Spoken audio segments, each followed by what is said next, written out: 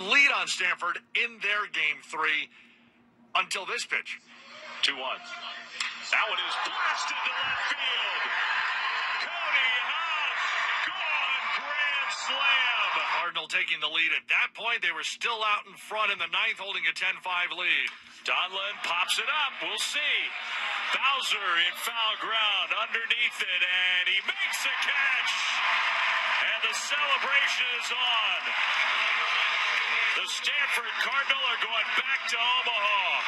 Stanford's second straight appearance in the Men's College World Series, their first 3-run comeback in the NCAA tournament since 2014.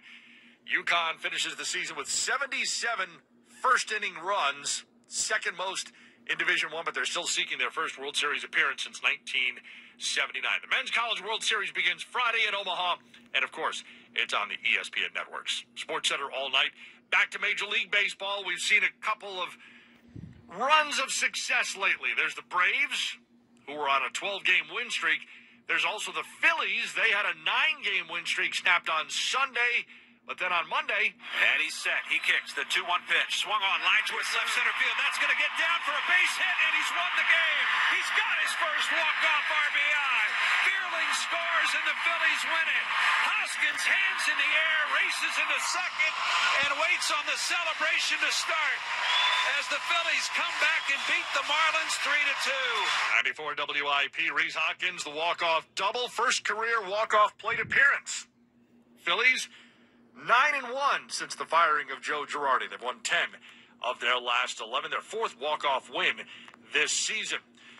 Reds and Diamondbacks. Now Moustakas loops one over the first baseman. It drops fair down the right field line. Reynolds will coast around third. He will score on the broken bat single into right field by Moustakas.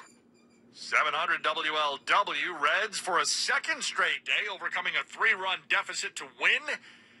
5-4 the final over the Diamondbacks. Reds had been 1-30 when trailing by 3 runs or more prior to Sunday. They are now 3-30 with the back-to-back. Speaking of overcoming deficits, how about the Cardinals? The 3-2 pitch is hit high and deep to left field. Did he get it? Back to the track, and it's gone. Big fly, Goldschmidt. He homers off of Stratton, and the Cardinals have a 6-5 lead. Cardinals Radio Network. Cardinals trailed 5-0. It's their first win this season when trailing by 5 runs or more. They entered the day 0 for 12 in those matchups, but they get the win 7-5 over the Pirates. Paul Goldschmidt, 3 for 4, including that go-ahead home run. The solo shot in the 7th, his 21st career go-ahead homer in the 7th inning or later. For the Cardinals, the win snaps a streak of 57 straight losses when trailing by 5 runs or more in the 6th inning or later. Well, it's getting pretty late for the Celtics. What's next? It's ESPN Radio. Grady with Mike Greenberg. Steph Curry has a chance to...